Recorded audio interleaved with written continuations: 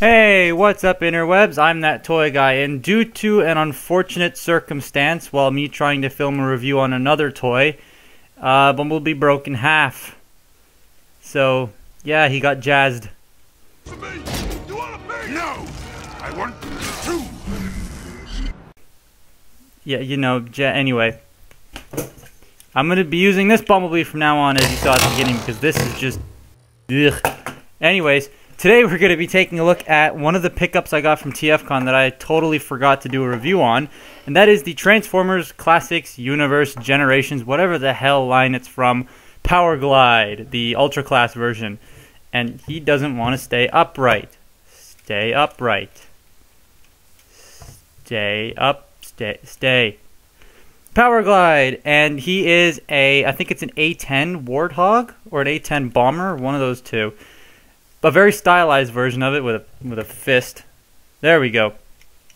And Grumble Gamer 18 wants to see my setup.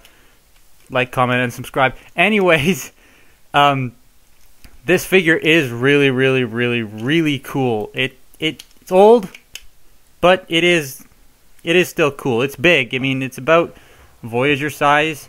I don't have any Voyagers on hand. Here's a deluxe for comparison. And yeah, it's quite big for an airplane. So just getting close here so you can see some of the details. You got a chain gun at the bottom, which I really do like. Don't know what that means. Don't know what that means at all. Don't know what that means, or that, or that. There's no... None of it says Powerglide very cleverly like all the other Generations figures, so I don't know.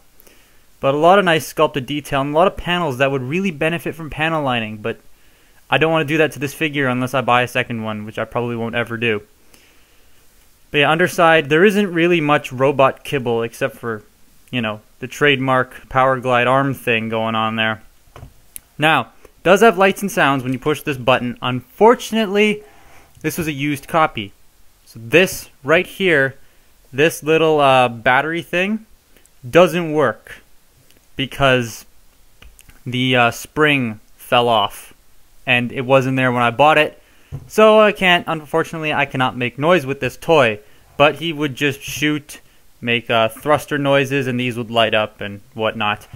But yeah, he's an airplane. That's pretty much it. I mean, you can readjust the tail fins if you want. You can bring them up if you want. You can bring them down. You can bring them all the way up. You can have them flat. You can pretty much do whatever you want. I like it like this because that looks most accurate. He does have landing gear with rolling wheels, one here and two here. These two have huge stress marks on them from the previous owner, so I am not going to fold them out. But yeah, and just for another comparison, because it's sitting here, here is the Master Grade Zeta Plus A1.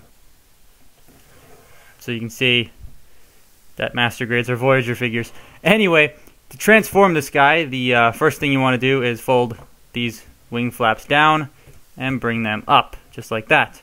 And you want to come under here, unclip this section, or it'll unclip itself, and fold it up. Then take this, separate it, and bring it down, and fold this the rest of the way. It'll click into place. Fold this down, flip up the head, rotate it, fold this section down, the cockpit, and that's it. Remove the chain gun because you don't need that anymore. This will go into here and that will go into there, and when this goes into that port it makes a transformation noise.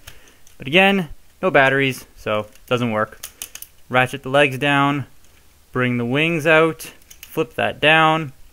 There is a tab right here that goes into a slot right there. Let me just move this up.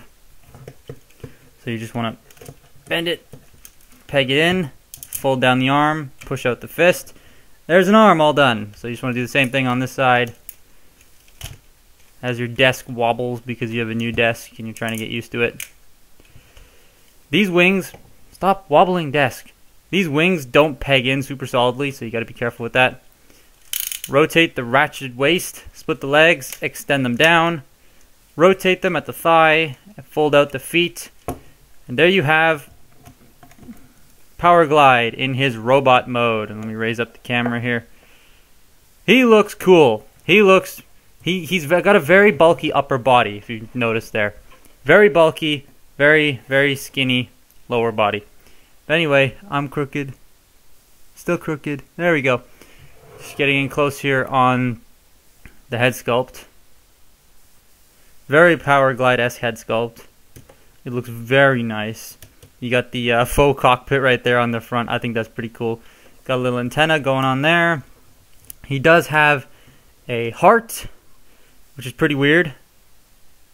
Yeah. Got the glowing nipples there. A lot of that gray unpainted plastic though, which is a little bit of a bummer. I would have liked to have seen more color on this, but there is a red one and there is a black one, and I want to get both versions because those look great and I really do like this mold. But he does have some gunmetal there, some red, some more red, and that's about it for paint. Oh, and the red here and stuff from vehicle mode. He does have a handle, a convenient carrying handle, so you can, you know, carry this to work if you want. I don't know. Anyway, he does come with a minigun that normally does have a missile.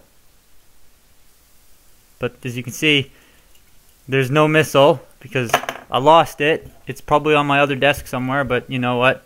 I didn't really care for the missile anyways. And you can just plug it into his hand, and now he has a Gatling gun, which is pretty cool. Now the waist has an issue where it comes undone a lot because this tab, not very secure, and these legs do shift up and down a lot because the locking tabs do wear out over time. I did take it apart to take a look, and it was the locking tabs have just shortened a little bit just due to this guy being transformed a lot. So that's another thing you want to watch out for. These wings don't peg in very solidly. They just fall out a lot. Other than that, that's really the only problems in robot mode I can find off the top of my head. Articulation wise, peg in. The head can swivel, just don't swivel it too much because there's wires in there. Shoulders, ratchet on a full 360, shoulders can go out. Bicep swivel, ratcheted elbow that bends 90 degrees, nothing at the wrists. Ratcheted waist joint, ratcheting hips, they can go out that far. Thigh swivel, ratcheted knee bend, and the feet can go forward and back, and there's a little bit of a pivot. So this guy is very posable for an ultra class Universe figure. Now to make noise you would push this back section here, but again there's no noise. But yeah, oh well. For a comparison, here he is next to Skydive, and that's him next to Deluxe. So he does gain a little bit of height in robot mode, which is pretty cool. And here he is next to half a Bumblebee. But yeah, overall this figure is very, very cool, and I would recommend you get him. But this is probably the worst of the three versions because he's so plain looking. No pun intended because he turns into an airplane, but he's very plain looking, and I wish that the red one was a lot more easily accessible because I know it wasn't. And the black one, I wish I'd seen it at TFCon because I would have totally picked that up. But overall, this guy's pretty cool, and I would highly recommend anyone pick it up. So that has been my look at the Transformers Universe. Stay tabbed in. The Transformers Universe Generations, Classics, Sugar, whatever you want to call it, Powerglide, and I'm that toy guy, and stay tuned for my next video.